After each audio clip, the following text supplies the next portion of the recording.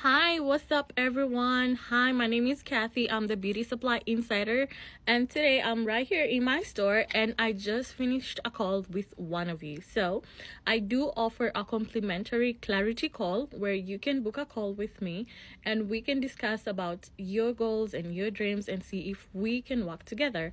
So, in these calls, it's actually usually very beneficial because I don't hold anything back, and if I feel there's something that I need to say, I'll definitely say it. So this morning I spoke with one of you, like I just said, and we talked about three things that she had concerns for and she needed my help with that. And I was like, okay, cool. So if she needs that, then probably someone else does need them. So I'm gonna mention the three things. I'm gonna talk about one in this video, and then I'll do another two videos talking about the other two things. So the first thing that we talked about was how frequent should you be shopping for your store. So this particular lady already has a beauty supply store, right? And she's struggling with keeping up with inventory in her store, and she was wondering, how often do I purchase items for my store and what advice do I have for her? So we'll talk about that. And then the next thing that we talked about is setting up your store. Like, she was asking me, she sent me a video and some pictures of her store and asked me what I think about her store setup and if I can offer any advice on how she can set up her store. And she was mainly talking about because she has a salon and a store, and she wants to make sure that when she's with a client at the salon and someone walks in the store to shop, how can she make sure that, you know, someone who has happy fingers is not gonna pick up stuff in her store when she's not seeing.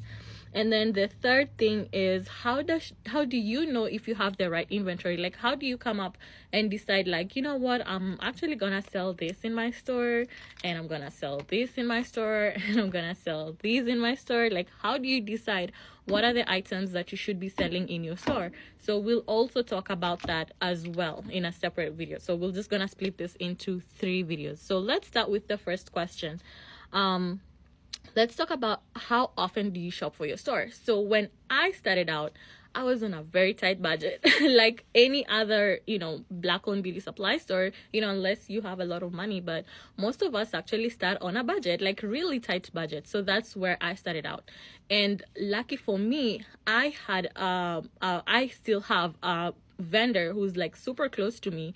They're 30 minutes away, so I can drive to that location and buy items. And lucky for me, they actually sell these items in threes.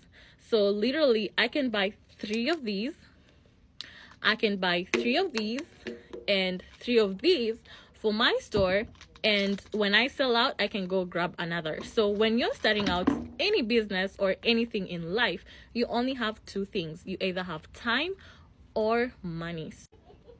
All right, so you either have time or money, and one of them is gonna mean something to you. So for me, I did not have the money, so I was okay driving 30 minutes every week to go buy the items because I could only buy 3 at a time.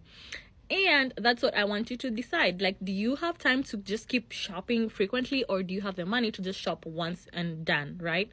So I told her, when you're starting out, it's okay for you to buy a little bit at a time, but you're gonna spend a lot of time, you know, getting these items, reordering these items over and over. But as soon as you grow a little bit, then you can start ordering these items, you know, like once a month, and do like a dozen or 2 boxes or 3 boxes at a time. And that's where I am right now. But there's another catch. So you cannot be sold out of this item and say that, like, let's say I bought 2 boxes, right now I'm buying once a month. I only bought 2 boxes and I'm out. I cannot say I'm gonna wait until next month to buy this item. No, I have to make sure that I bring that item literally next day. So if I am out of staple items, those I have to reorder immediately. I'm sold out. All right, but then there's items that if I sold out, it's okay. I'll just wait until the end of the month when I do my next batches. So those will be items like this. So this is a kids shampoo, right? This is from Aunt Jackie's, and so this is the brand Aunt Jackie's, and this is like detangler from Aunt Jackie's too. It's a kids one. So if I sold out of these, I won't be in a hurry to bring it back, because I can just bring it back next month, because I still have other products for kids that someone can use in the meantime, right? But I don't have a solution for this. Not everyone, you know, people are very picky with their braiding gel. So if they only use this, they'll only use this. If they only use this, they'll only use this. And if they only use this, they'll only use this. So these they're not interchangeable, so I have to get those ones.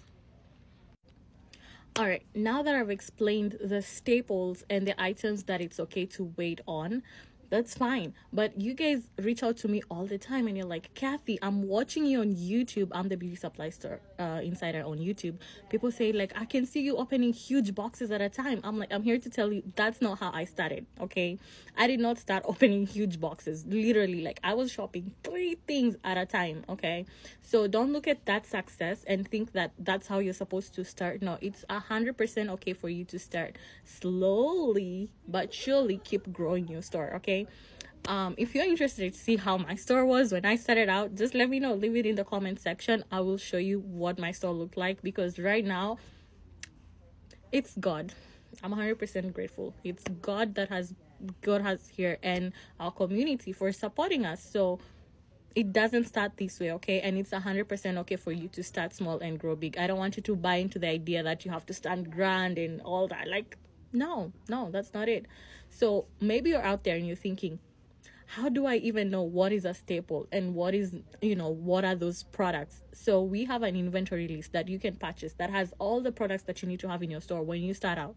And then when time comes, you can now start seeing what actually sells in your store and focus more on those. Okay, all right, so now we know how often should you order, why should you order this frequently, and why this is okay to wait, and can you just start slowly and then grow? Can you just start with small items and all that? Okay, if maybe something was not very clear, just leave your comment. Okay, leave a comment, let me know. I want to explain everything so you guys know when you're getting into the beauty supply industry, you have all the tips and information on your hands. Okay, all right, see you on the next one.